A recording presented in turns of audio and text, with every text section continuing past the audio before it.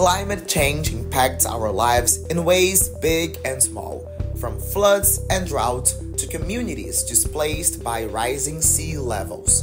That's why we invited three sustainability experts to demonstrate how we can mitigate and adapt to climate change and take action to deal with its consequences. Cameron Price, with his sustainability background, seeks to implement nature-based solutions and advance ecosystem restoration, while Simone Grasso created the green tech startup Cyrkl to promote circular economy principles and now educates students and professionals on sustainability innovation. Lastly, Valerie Itey specializes in combining business with the circular economy to create sustainable outcomes, driven by the latest science and technology. After their presentations, they kindly took questions from the audience. So before we start the Q&A session, I'd like to thank our speakers again for sharing their valuable knowledge and experience with us. And as I always say, with step by step, drop by drop, we'll certainly make a big change for a thrivable future. With that being said, we move on to the first question, and which is open to to our speakers. Anybody can jump in to answer first. Because we are discussing SDG 13 today, one of its target is to integrate climate change measures into national policy, strategies, and planning. So in your view, why has it been so difficult for United Nations to make this an absolute reality among all member nations? I might jump in. Yes. I was on the talk radio in Melbourne, talking about the imminent threat of climate change and what the modelling predicts would be the predictable outcome of unmitigated greenhouse gas emissions in 1992, while the Earth Summit was on, so 32 years ago. And so it certainly has not been a lack of information, and it's also not been a lack of agreement, because almost all countries at the official and national level have signed on to the various conventions. And so the question remains, why is it that despite knowing what the threat is, that apart from a blip where there was a reduction during COVID, the rate of greenhouse gas emissions has been increasing year on year for the 3 decades since we've known we've had to turn it around. So what I don't think it is individual households and individual people. Yes, people can contribute, but it seems to me to be a systemic problem. The way we set up the economic system post-World War II has entrenched a way of controlling the flow of capital so that it's self-protective. And so the system itself is designed to resist the kinds of changes we need it to make. Thank you, Cameron. Anybody else?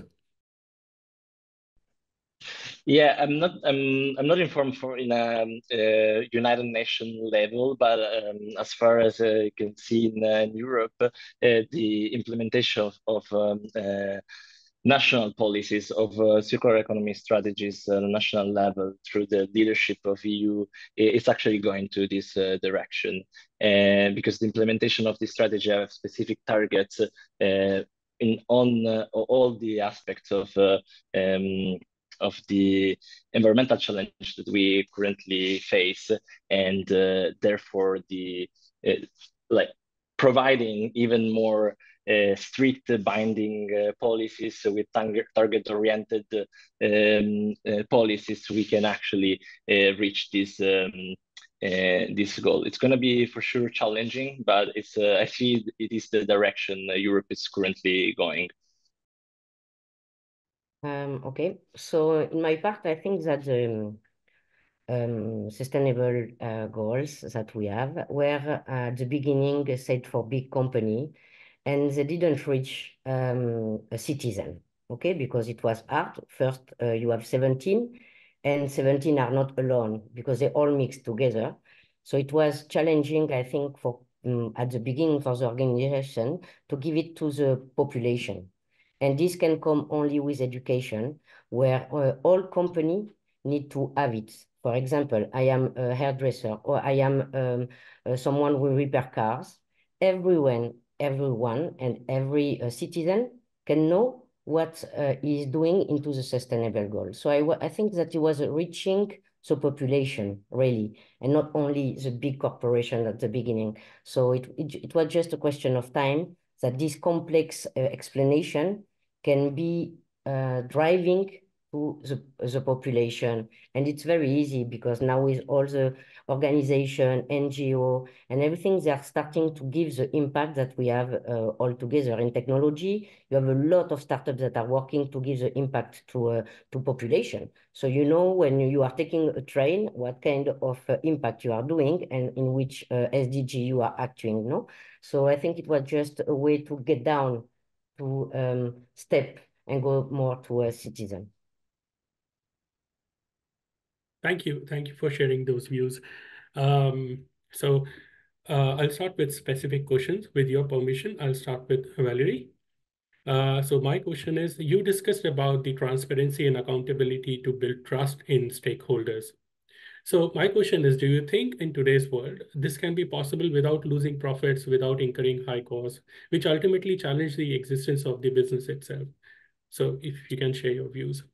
Well, yes, I think it's possible because, as I say in my presentation, I think that big company today are very at the place to make something change and to make collaboration and cooperation, and that's key. If we don't have a cooperation, we cannot succeed and achieve the climate change. It's not possible. So we really need to find a solution of doing the things all together. So I think we're going to change also in finance. For example, you have more and more banks that are taking care where they're investing for which topic with which impact. So I think that we are going on that way, that today the main important thing that a big financial company are looking at, it's in what they're investing. And they're investing in trying to make this change happen. So I really believe positively that this is something that we will achieve because it's the only way, by the way. We don't have another planet. So I think it's possible with the change business models that we were speaking also in value-based innovation is changing the business models that we have. Today is not okay for consumption, but perhaps for quality, perhaps for the same in health. We will say, why have to go and to be healed to get some medicine? No, perhaps it's better to value this with prevention. Okay, and the same with product. We take care about the prominence of a product that stay like 20 years in the market instead of the volume of sales. So I think we are going on this new trend of doing things, and we're going to rebuild quality over quantity and the way of evaluating a company also in the way that they're impacting the society, but also the planet. And that's a way that things are going to change. So yes, I think that finance are going on this way also. Right. Thank you. Thank you for your answer. Now, coming to Cameron, my question to you is, because you talked about nature-based solutions and mentioned that it has started attracting fundings to solve some of the major challenges. My question is, how can such solutions help the underdeveloped countries in contributing towards strengthening their economy? If you can share specific examples, that would be great. Thank you. Sure. Well, there's two approaches. One is afforestation, so planting trees. And that has multiple benefits because, especially if it's not done as a monoculture, if it's done with species richness, like diversity, it can contribute towards ecological restoration goals. But also, trees can be selected that are also have some utility or function or commercial value for the local community. That could be fodder for cattle, there could be nuts or other, honey, there can be other non-timber forest products. In terms of climate change, though, while it remains a really key part of the strategy, the challenge with the use of trees for carbon sequestration is that there's a sigmoid graph. The rate of carbon sequestration is slow initially in the early years, and then it does pick up until it peaks, and then eventually, as the tree senesces, it drops again. But there's a lag, and so we need action now. So it needs to be part of the solution, but planting trees alone, while necessary, is insufficient. The most critical thing is avoiding deforestation. And so there's funding mechanisms in place like REDD+ that pay developing countries to have practices to avoid deforestation. So that's one of the main things. And the challenge, I mean, it's easier to sit back and judge, but there are reasons, there are dynamics that lead to deforestation, and it's largely driven by poverty. So if through international development and economic community-driven aid can set communities up to have revenue sources, then there'll be less drive for deforestation, which will mean in turn the communities are better off, and so is the planet. Thank you. Thank you for your views.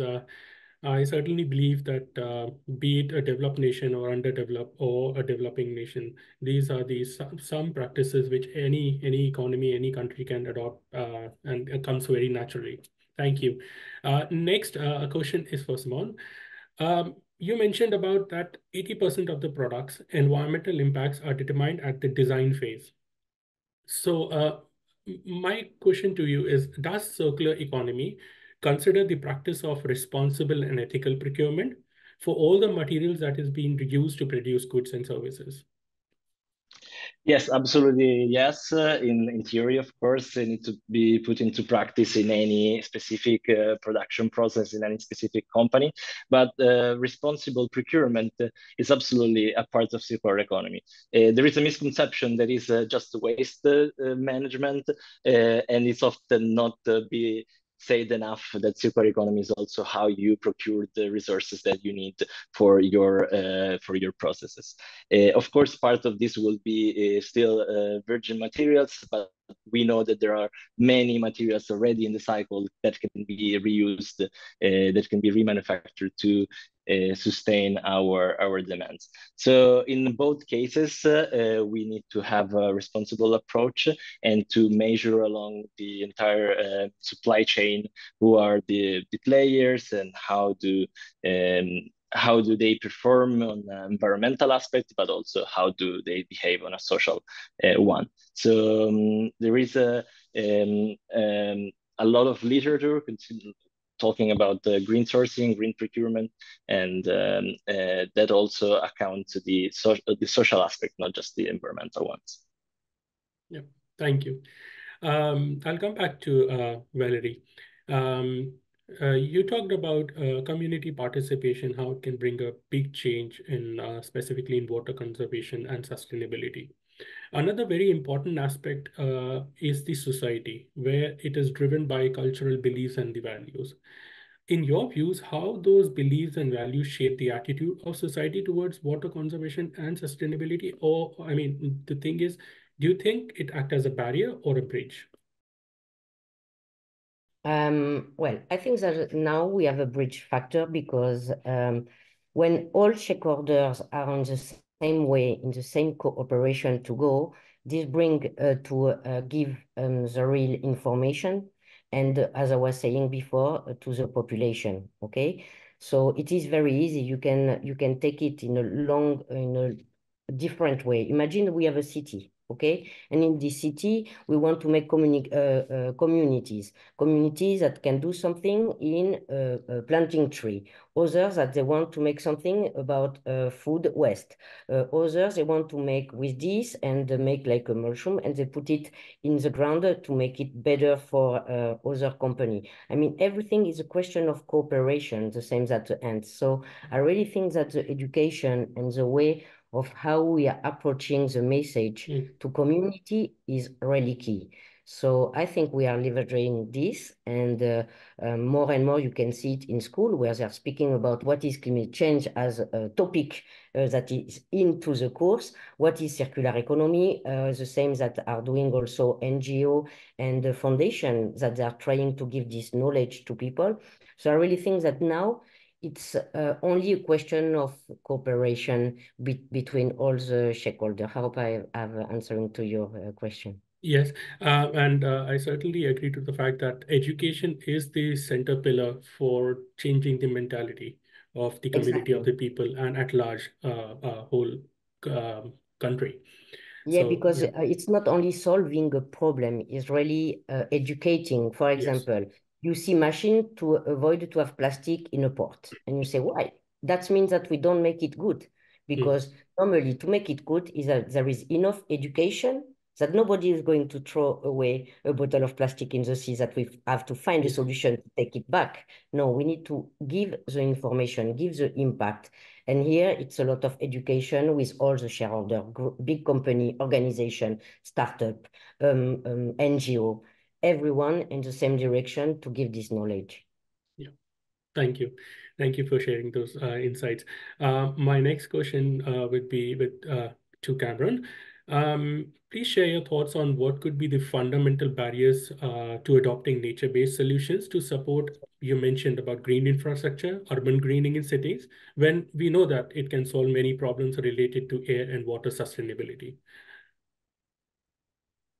So there are a couple of barriers. At the moment, one of the major funding mechanisms for nature-based solutions is the voluntary carbon markets.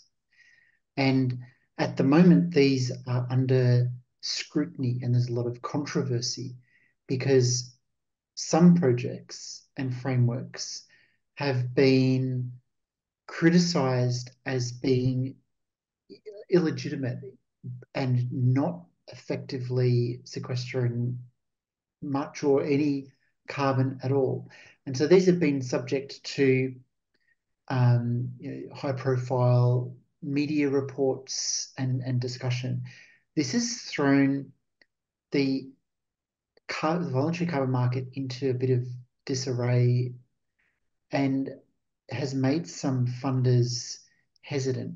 So that's now a barrier. What needs to happen is particularly the